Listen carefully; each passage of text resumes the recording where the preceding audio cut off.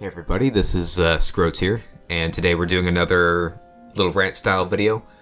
This time, instead of tackling a specific SCP like 079, we're going to be tackling something that affects all of the SCPs, and that is Hume Shield. For a while, I thought Hume Shield was pretty okay. I didn't have too many problems with it. I thought it was sometimes annoying, especially in Parabellum, but with 12.0 we did the Hume Shield scaling thing, and it made it severely less annoying to go against. I still think, however, that it is overall a pretty unhealthy thing that is unhealthy for human players, which is 75% of the game. There's no doubt that it's made playing SCP a lot more relaxed, a lot less frustrating sometimes, but it's at a pretty big cost of making the more common role that people are stuck with most of the time, which is, you know, like MTF and Chaos and stuff. It's made playing that role more unfun, which most people agree that playing human is boring. They want to play SCP all the time. Like, you go onto a server where you're allowed to, like, pick your preferred class, and, like, 2/3 of the server is sitting in the SCP side. Like, you got a handful of people that are probably on Class D or Scientist with nobody on Facility Guard, but almost everybody wants to play SCP all the time. So, we already have the human classes that people don't want to play, and then we have this mechanic that makes playing human classes even more unfun. And this is basically because Hume Shield it's pretty one-sided, basically. It's not engaging to go against. It's nothing fun. Now, the thing is, when people want to defend Hume Shield, they immediately, like, the first thing people will say is like, oh, but if you take away Hume Shield, then all the SCPs are going to do is just camp. And it's like, here's the thing, with or without Hume Shield, camping is always going to be the most powerful strategy, most of the time. But at least, without Hume Shield, sometimes camping and playing passively is not the best option. Because if you're slowly taking chip damage over time, and not, you know, taking big chunks of damage from trying to get a very important kill, or pushing humans, that chip damage over time, if you're not taking any risks and not getting any rewards, that chip damage is just going to kill you. You're just going to die. Whereas with Hume Shield, you don't have to worry about chip damage, so there's no reason not to just play it safe all the time. And SCPs like SCP-106 exploit this to an absurd degree. Like, everybody hates SCP-106, but imagine SCP-106 as he was without Hume Shield. Like, for one, yeah, he'd be unfun as fuck to play as, but the strategy of, you know, delaying all the time would be tenfold harder, because he can't just, you know, take a bit of damage, run away, take a bit of damage, run away, take a bit of damage, run away. Like, he can't do that. He's gonna die eventually.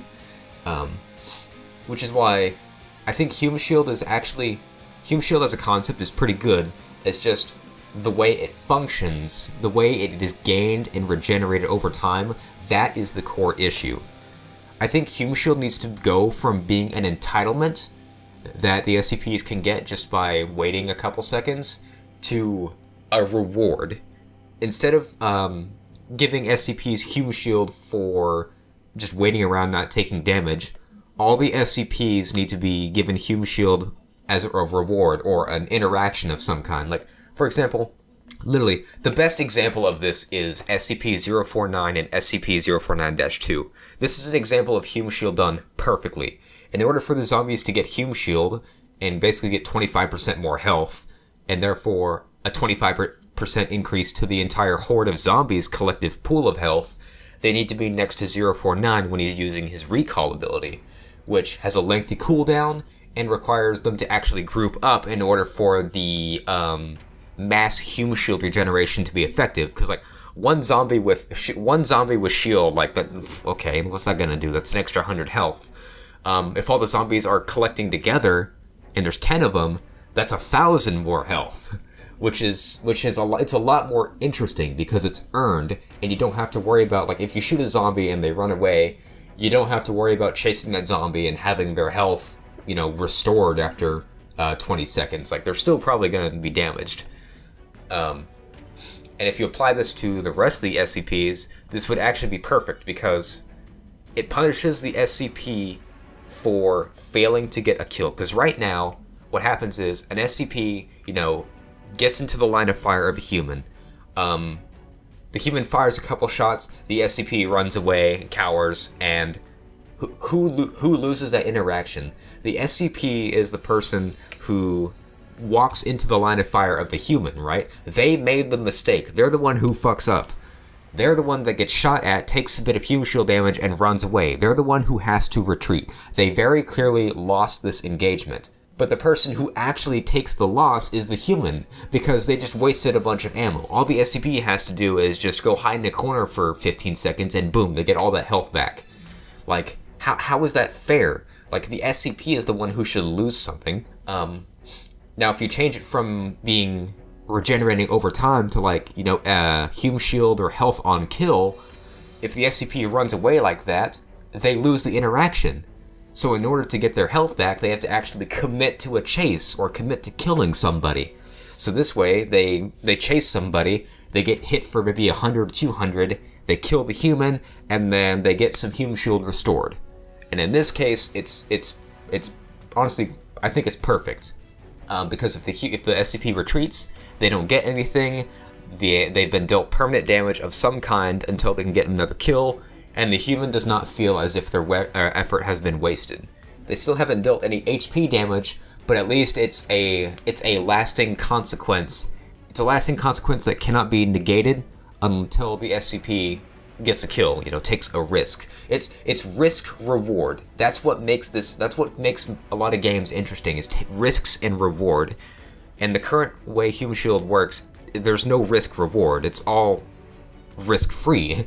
Like, you take damage, you run, you wait for it to regenerate. Well, there's no risk in that. It's just you're getting rewarded for free for playing like a coward, which is something I think should really be addressed. So, all the SCP's Hume Shields need to be somehow translated from regenerating over time to regenerated as a reward for kill, or playing effectively, or playing properly. As for how to do that naturally, besides just giving health or Hume Shield on kill to every SCP, I'm not sure. But I think it'd be nice to experiment with this and test the whole health on kill theory first, either in like a pairs test or some other kind of play test. But give it a try. I think it would be an extremely big improvement to the game flow, and it would make playing MTF and Chaos versus SCPs to be a lot more fun. Otherwise, I think that's really all I have to say on the subject. Have a good rest of your day, y'all.